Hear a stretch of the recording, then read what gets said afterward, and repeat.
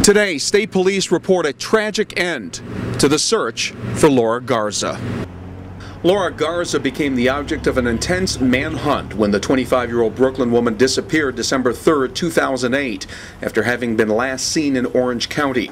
The new development in the year-and-a-half-old case came on April 11th, when ATV riders discovered skeletal remains in a remote location near Mount Cobb, Pennsylvania, outside of Scranton.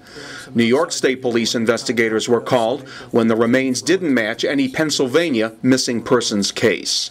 We responded to the location. It's a remote area outside of Scranton, PA, and recovered some DNA evidence that we had analyzed at the New York State Police Laboratory in Albany. That DNA evidence has concluded that the remains were definitely those of Laura Garza.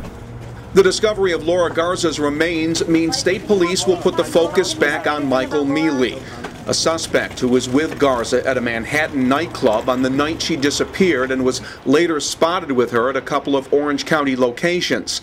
He's a level 1 sex offender who's currently behind bars on unrelated charges. Michael Mealy was the last person that was seen with Laura Garza when she was alive back in December of 2008. He is a well-known suspect in the disappearance of Laura, and we are interested in if he has any ties to the Mount Cobb, Pennsylvania area. Is Mealy still refusing to discuss the case with investigators? Michael Mealy has never been cooperative in this investigation. Captain Olson says a cause of death has not been determined to this point. Reporter Oliver Maxson will have more on this developing story in Tuesday's edition of the Times-Herald Record. In Middletown, Tracy Baxter, Record Online.